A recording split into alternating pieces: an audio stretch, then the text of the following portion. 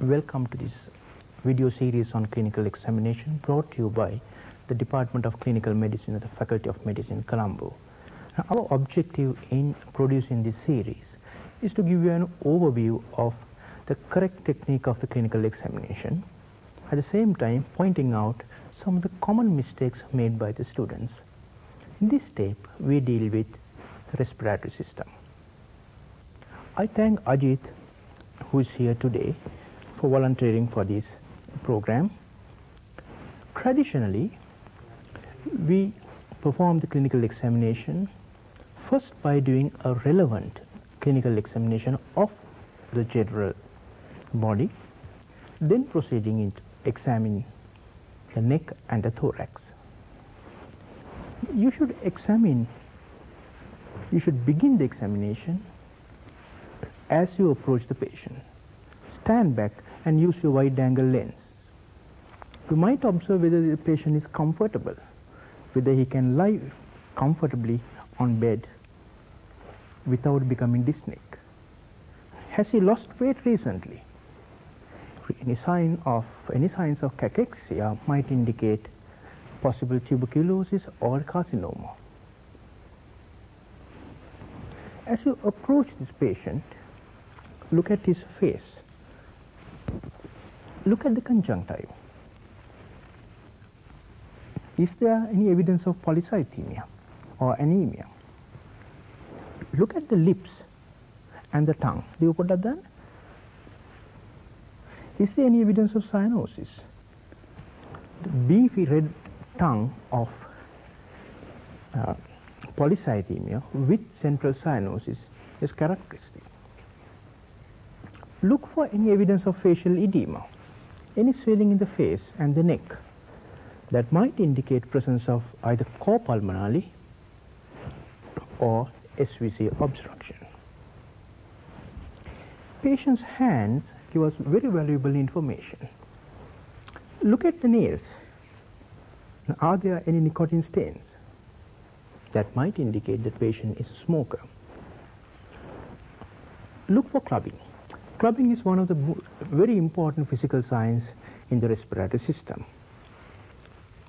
Pick your patient's hands to eye level and look at the angle between the nail bed and the nail.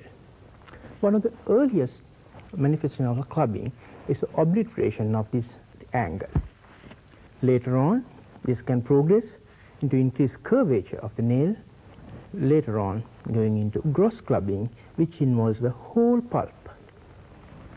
Sometimes it's associated with changes in the wrist joint, hypertrophic pulmonary osteoarthropathy. If the patient is hypoxic and cyanosed, you might look for any evidence of carbon dioxide retention. He will have a bounding pulse, warm hands, and a flapping tremors.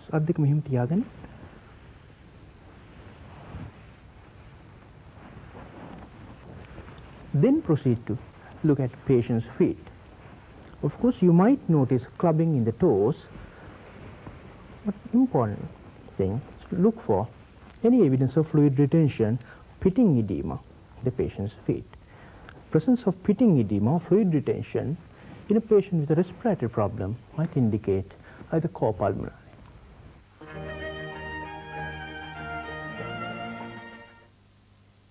Once you finish the general examination, you proceed to the examination of the neck and the chest.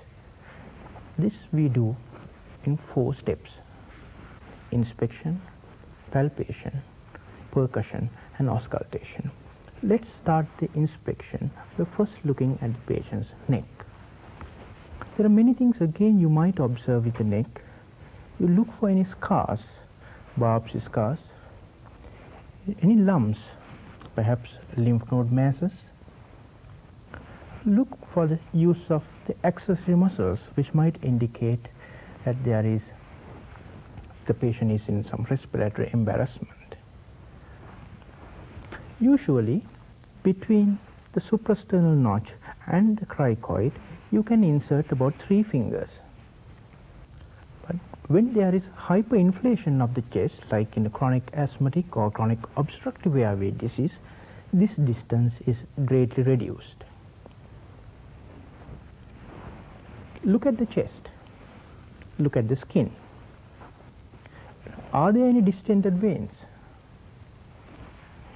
Distended veins in the neck, in the chest, coupled with engorged veins in the neck, particularly if they are non-pulsating, might indicate the presence of SVC obstruction. Distended neck veins with prominent A wave suggest the presence of cor pulmonale. Look for any radiotherapy marks on the chest. Sometimes there may be small telangiectasia as a result of radiotherapy.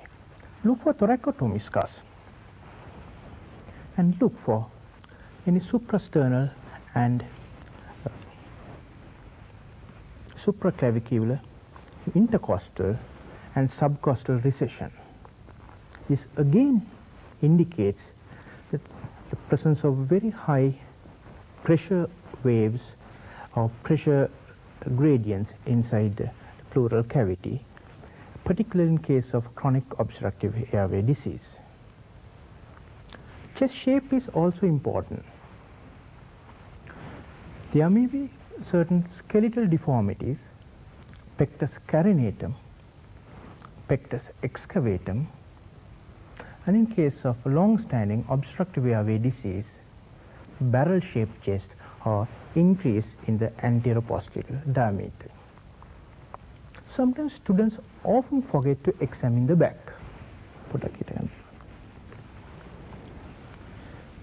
Look at the back. Run your finger down the spine and look for a kyphoscoliosis.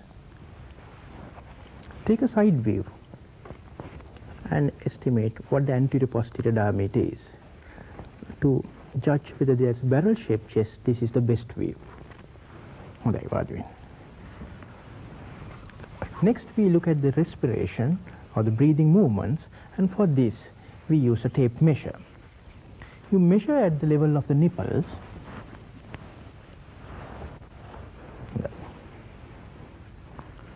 and ask the patient to take deep breaths in and out.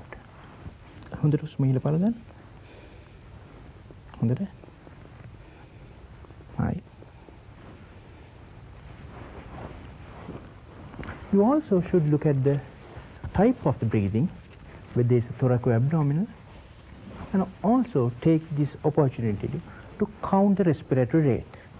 When you count the respiratory rate, make sure that the patient is not aware that you are counting the respiration. Next, you compare the size, the symmetry of the movements. It's a very important step at this point, because if the movements are reduced on one side, then that indicates that there is some problem on that side. For this purpose, you take a step back. Take a tangential view at the chest and ask the patient to take one or two good deep breaths.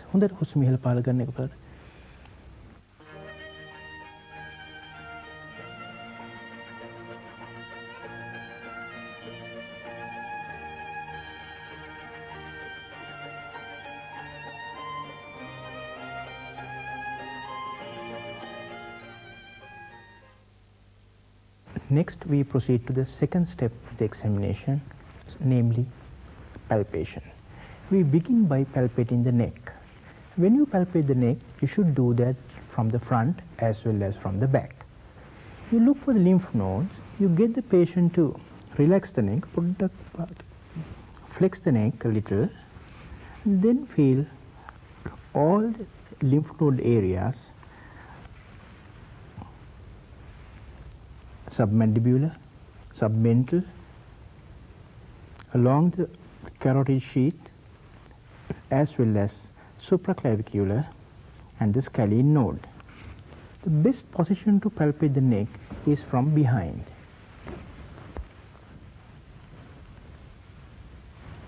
Pay particular attention